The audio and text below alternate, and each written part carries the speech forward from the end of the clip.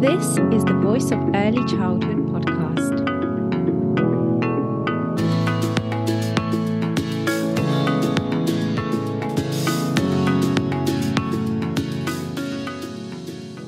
Hello, everyone. Welcome to the Voice of Early Childhood podcast. My name is Angelica Solinska. I'm your host, and today I'm joined by Carmela Garcia Manas once again, who is the headmistress of Miss Daisy's Chelsea and PhD researcher at University of Dundee in Scotland. So this episode is part of our series around Carmela's PhD research, all around education for sustainability through socio-dramatic play.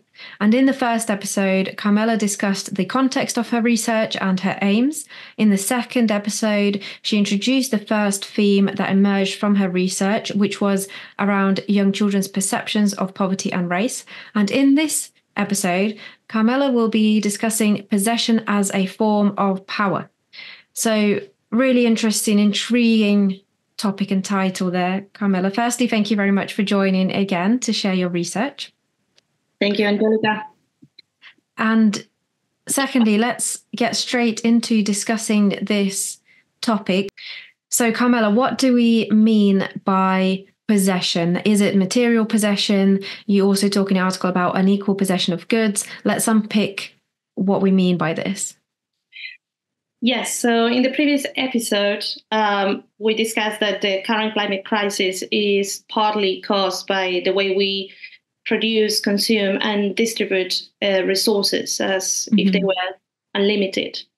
Now, this unequal distribution of resources reflects societal disparities and just worsens issues that are purely related to sustainability, such as inequality. Therefore, what I wanted to do was to explore how the possession of goods in the peer culture relates to power dynamics, especially in the context of social sustainability. And then what I wanted to achieve is to somehow get young children's perspectives on how possession of goods that in my drama sessions take the form of water and other basic goods such as food, what the perspectives are in terms and how it relates to power dynamics in relation to sustainability. And what I wanted to, I think it would be better if I give a brief introduction of what possession of goods and power dynamics are and how are they interrelated. So exploring the possession. Perfect. So exploring the possessions of goods within the context of power dynamics unveils intricate intersections with sustainability. Now, the unequal distribution of resources, what it does, it mirrors societal disparities. That amplifies issues such as inequality, which is what we talk about. Now, the problem is that as the studies reveal, access to essential goods like food and water not only addresses immediate needs, but also reflects broader socioeconomic inequalities. And these disparities, together with compounded by factors such as income inequality and wealth distribution that I mentioned in my article, contribute to significant health and social ramifications, exacerbating the current sustainability challenges. That's why it's incredibly important to understand and address these power dynamics as early as possible in order to foster a more equitable and sustainable society. And again, early childhood is the best time to do so. That's what I wanted to achieve. So how did you find this out with children in terms of that to them, possession was is a form of power? What did this look like in the setting? What does this look like to the children? That's very interesting, and this is what we are going to explore today, indeed. So the children, first of all, my findings show that the children are very aware that possession involves power. It carries power with it, and so they behave or they act depending on this. And this is what I have seen in the different social drama sessions. I want to also highlight that although in my social drama sessions, the goods were taking the form of basic goods such as water or food, this happens daily in an early childhood education setting, as is innate for children to share and take turns. And this normally involves material things, and so possession. So I would like to, I think I'm going to start by explaining one of the sessions that where possession of as a form of power became very evident, and the theme, although it came out from a pattern that I found in different sessions and not only on that one. I think this session also will be able to give us a better picture of what possession as form of power means in an early childhood education, in early childhood education. So I would like, Angelica, you to imagine that there are two families. I have the children to split into two groups. These were two families, and they had to choose a role in the family. That it could be the grandma, it could be the grandfather, it could be the child. Interestingly, this is a different topic that we may discuss in the future. Interestingly, most of the children chose to be either the babies or the grandmothers or grandfathers or grandparents. Okay. Yeah, that's very interesting, but that's a different topic. And so the children had to go and find some food for the family.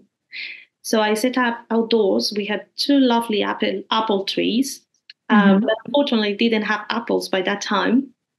So I had to hang two apples from two different trees with a string. So the families went outside, and one of the families didn't have any resources to be able to reach the apples, such as boxes, planks, and so all kind of resources, while the other family had boxes, a ladder, and so on, so they could put together somehow to reach the apple. Now, when the first family reached the apple, the child who reached the apple went to the other family that couldn't reach the apple and were showing lots of signs of frustration and so on. And with the box in her hands, she said, "Okay, let me choose who is going to reach the apple." This is the first sign that we see as possession as a form of power. The child knows that box gives you the power or the possibility to reach the apple. Perhaps she doesn't leave the box next to the family saying, "Look, here is a box." She goes and chooses personally a child who will be the child who will reach the apple. So she is, in this case, using her authority, and that authority comes from the power she has gained by owning the box, by possessing the box, the resource that they need to reach the apple. Of course, there are different children that at this point will say, "Please give it to me. You are so good." They start giving her, a child starts giving her some compliments just to see if that child will be the chosen one. That works. That works in real life. So it's a good strategy. And then the child chooses another child. So let's say child A and child B. Child B uses a box to reach the apple. And then child B says, "I have the apple. I am now the judge." And this is another very interesting comment from the child, not only because he is immediately acquiring that role of power. Let's say, "I have the apple, so now I'm going to decide what to do with the apple," but also because the child is aware that a judge somehow holds that role of authority, of power. Very interesting. Then the two families go inside, and I ask them, "Yes, this is your apple, so you choose. Let's go inside and perhaps eat it." And the two families sit down in different areas in the classroom, and while family A chooses to share the apple equally, they use an apple cutter that cuts the apple in 8 pieces, and in the family there are 4 members. So in family A, the children get 2 slices of apple each. So the one who reached the apple in family A decided to share the apple equally. family B, on the contrary, the child who gets the apple decides to first bite it on the way to the classroom, because at the end of the day, that child B reached the apple. It's for him to choose what to do. And after that, I provide him with a new apple, of course, after this. And after that, he decides to cut the apple with the apple cutter. And then is when he starts to give directions to the other family members, such as, I am the only, and repeating again, I'm only the judge because I had it in my hands. Continues by saying things such as, I have to find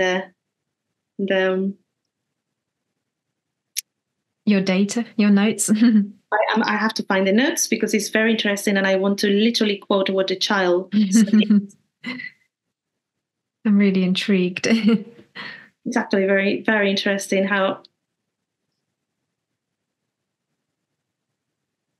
And whilst you're looking for the notes, what you've said so far made me feel like the feeling of power that the children got from having the apple was displayed in a way of decision making.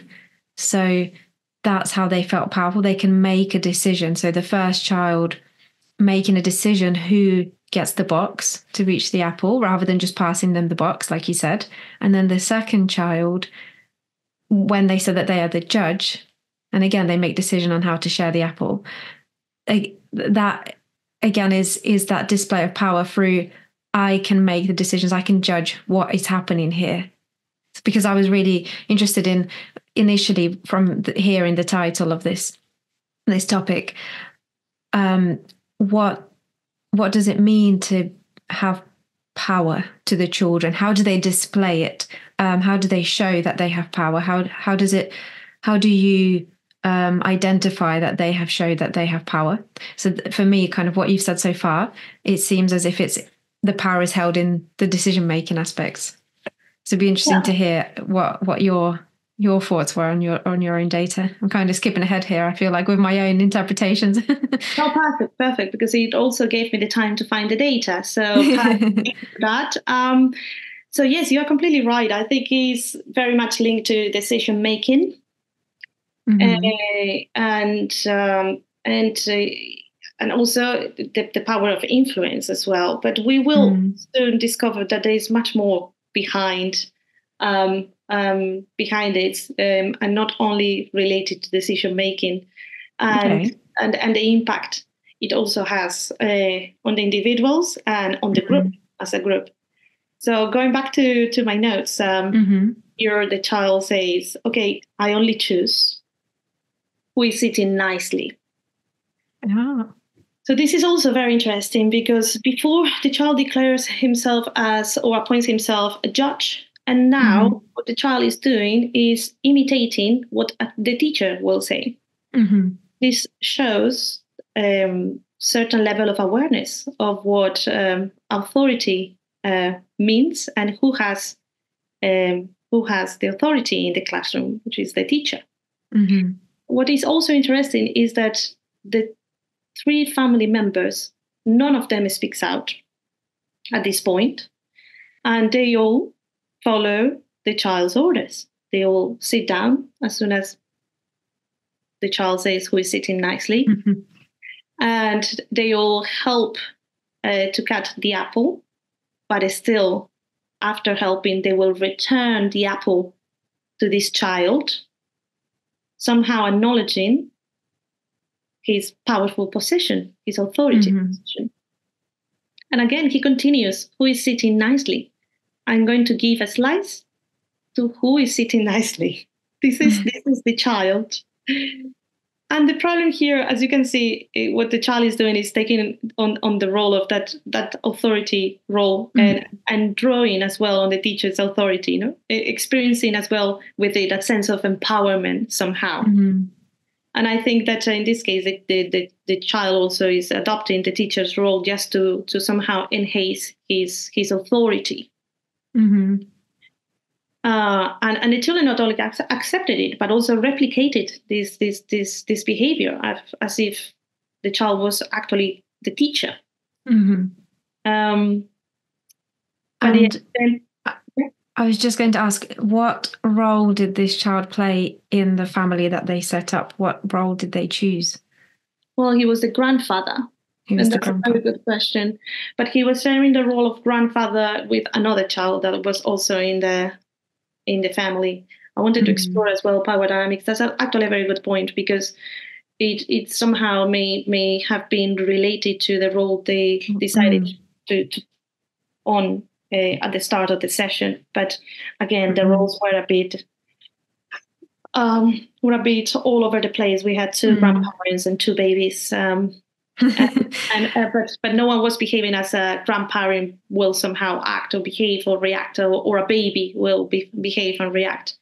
But what happened here is that this child sees how the other family is sharing equally. However, this child decides to share the apple unequally.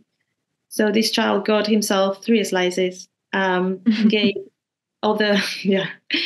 gave 2 children 1 slice and the other one 2 slices, which obviously caused a certain level of disappointment. And one of the children present ended up crying. And then this led into other reflection. We all sat down and talk about it and how that makes us feel. But this also shows how important it is to as a teacher, an educator, as an adult, to first take into account that children do explore these power dynamics through the possession of goods, and the importance of us acting as guides in these kind of situations. That in this case, again, it took the form of an apple, but it happens every day, in every setting, in every little corner of the world. Hiya! Just quickly, I wanted to ask a favour from all of the listeners and viewers. It would really help this podcast if you subscribe on the platform you are listening or watching on. This will help the Voice of Early Childhood podcast to continue putting out thought-provoking and reflective episodes with a range of guests. And if you are enjoying listening to this podcast, please do share it with someone else who you think would love it too. And of course, as always, we encourage you to share your voice too.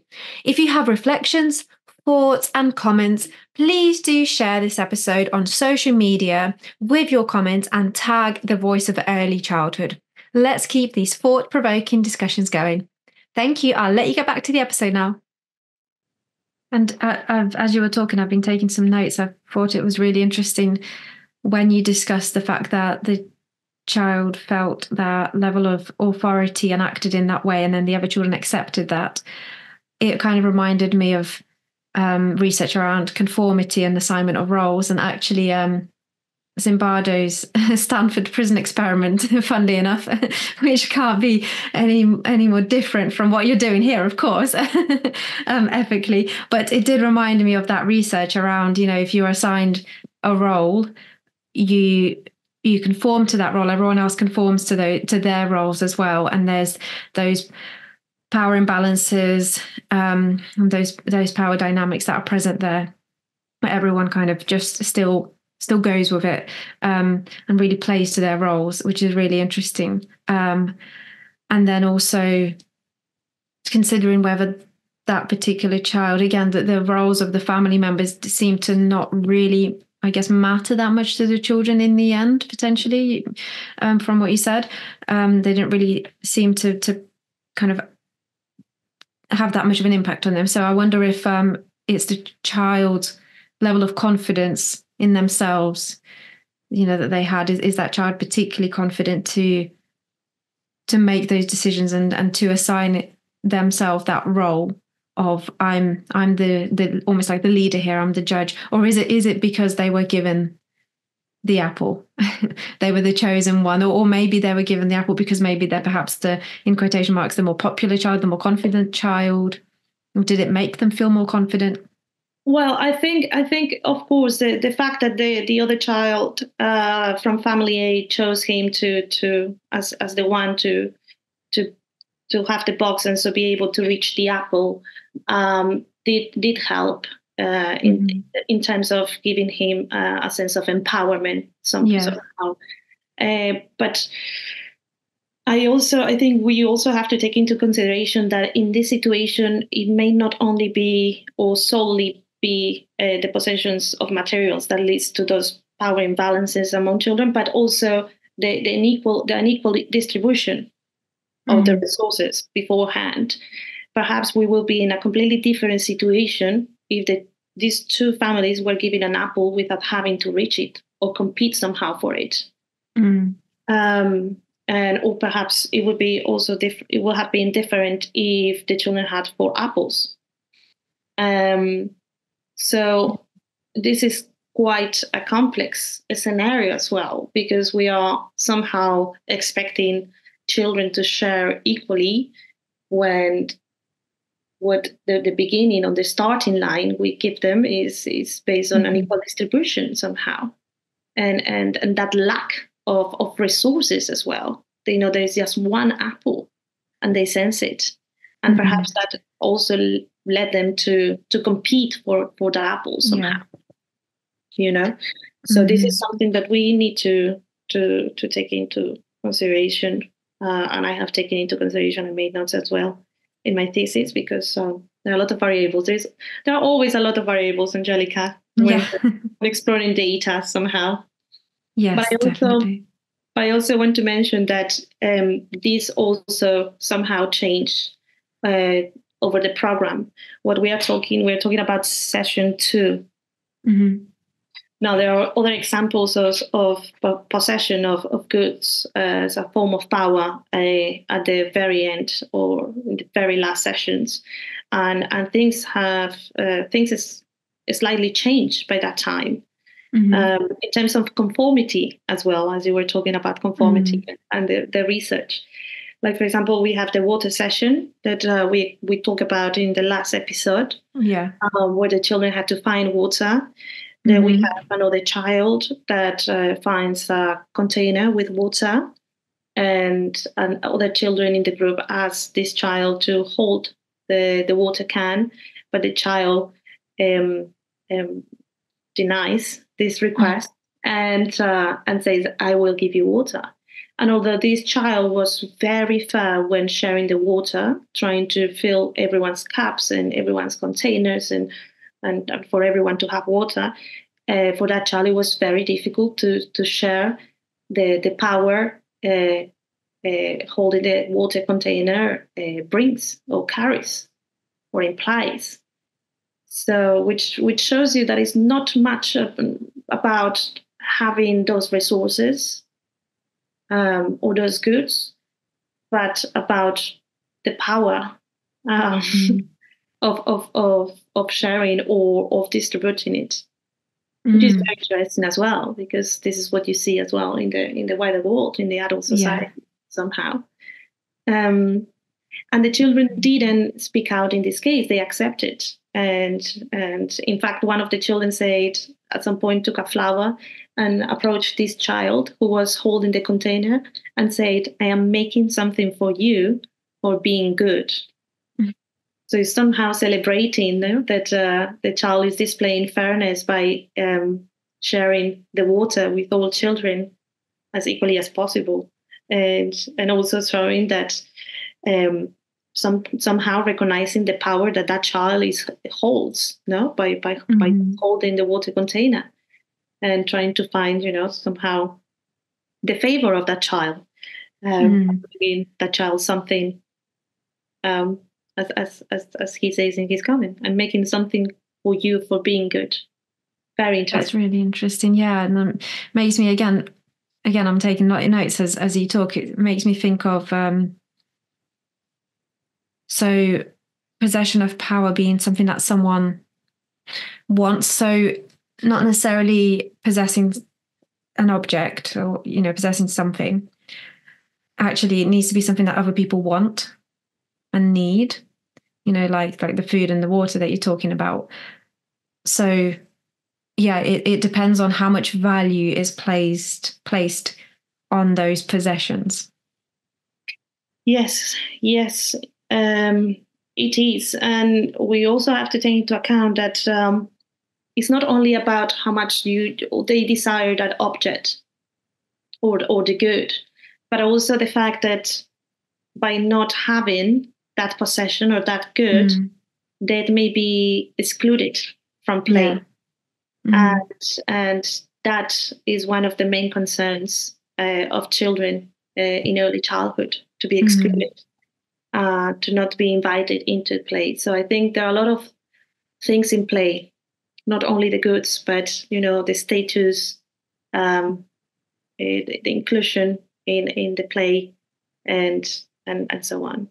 Yeah, that's a really good point, actually. It makes me think of scenarios where there might be multiple, say if we're talking about, I don't know, a sand area, and there may be multiple spades or shovels, and the child wants a particular color because everyone else has that. And then the practitioner may say, well, here's a yellow spade, and he wants the blue one because everyone else has the blue one. So it's not about the fact that he wants the spade, it's about the fact that they want to feel included. And it's not about the actual object, it's about how it makes them feel. And it's so it makes me feel like it's either that competitiveness of like how much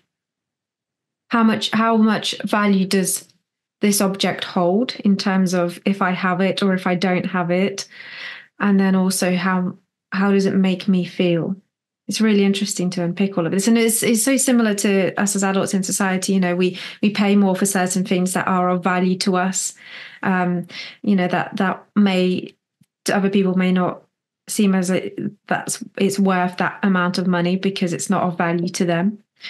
And it also makes me think about that need to reward, almost like good behavior, like when you were saying earlier about just trying to think of the example. So like if you're good, if you're sitting nicely, then you get the apple and things like that.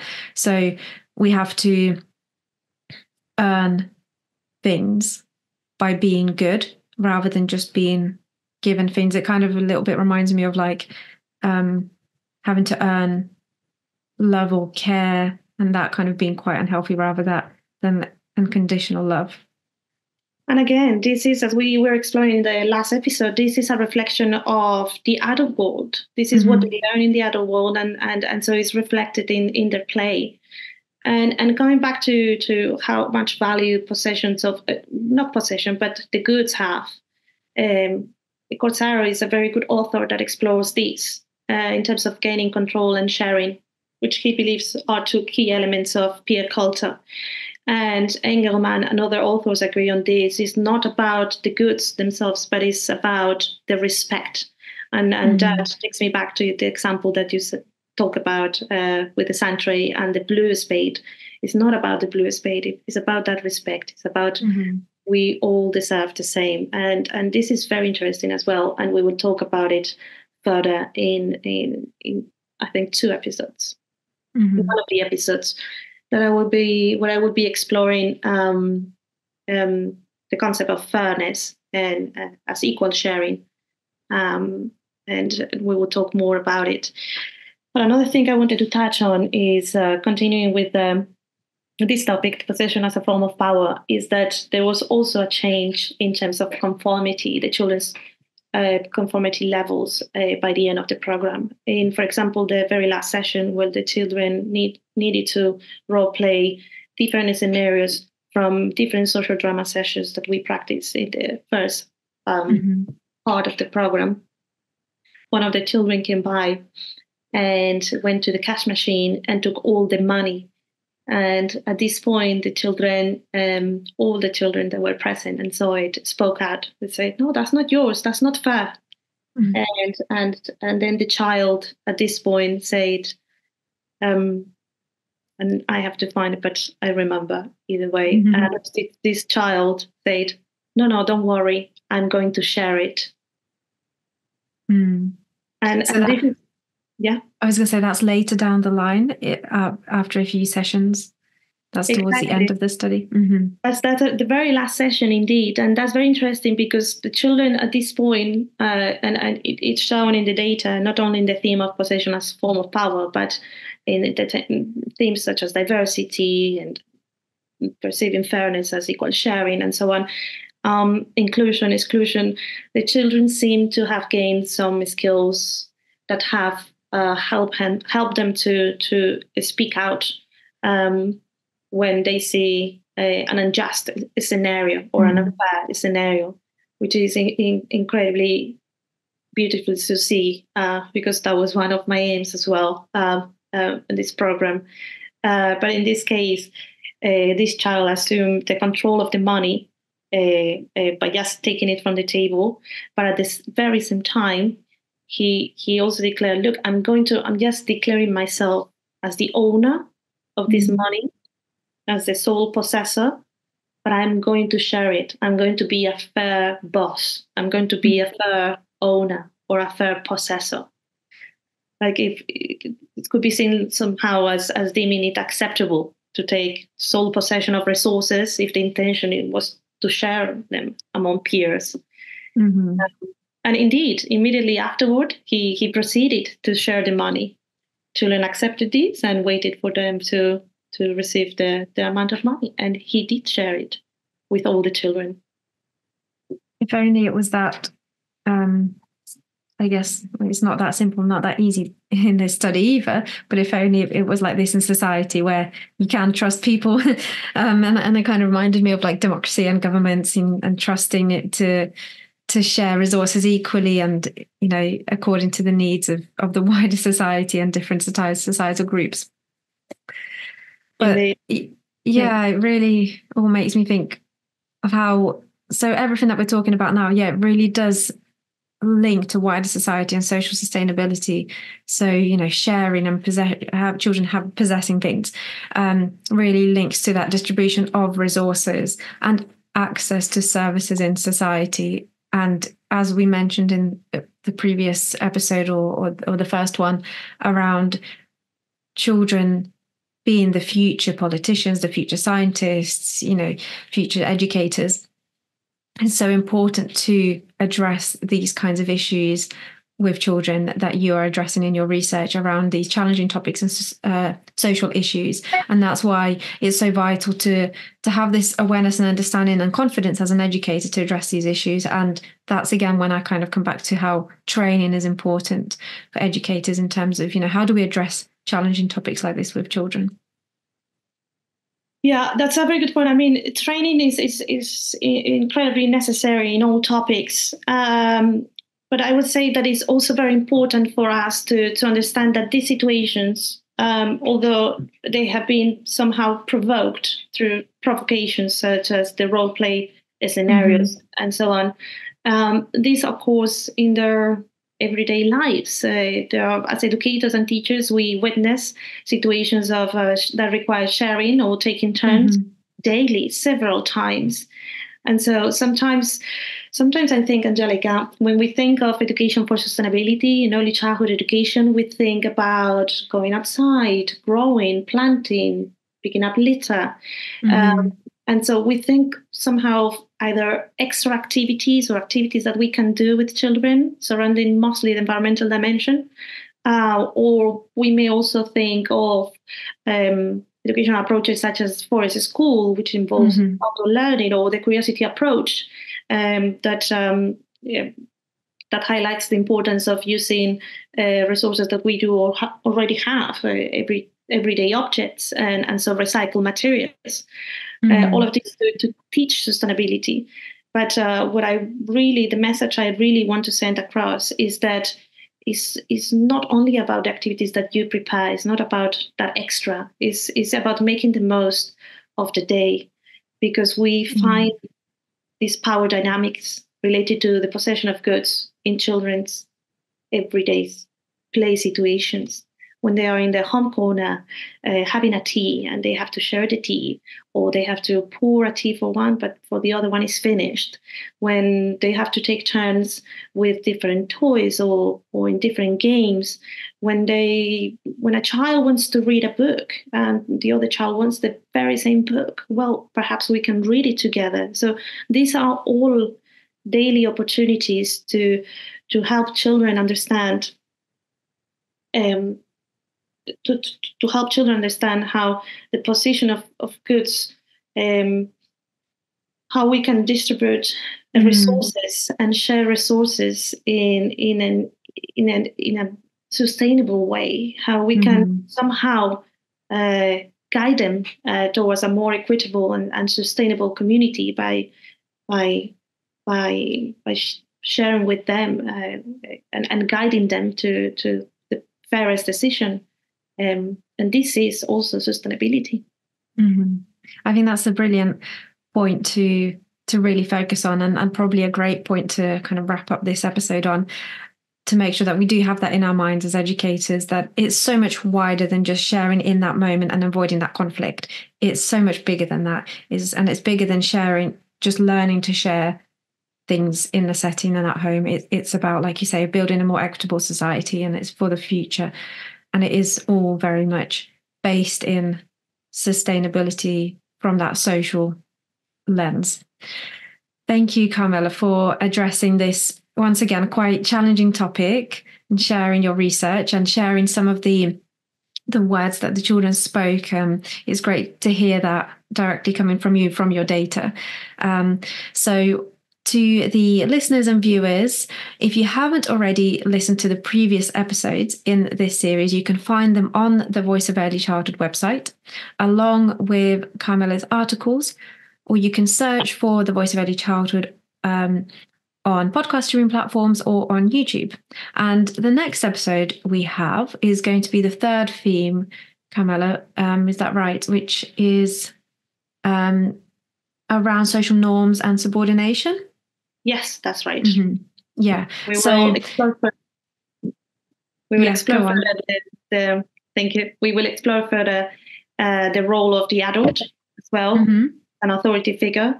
And so the role of the children as somehow from the subordinated position, and also how children conform or inform or enforce or speak out or even create social norms within the peer cultures.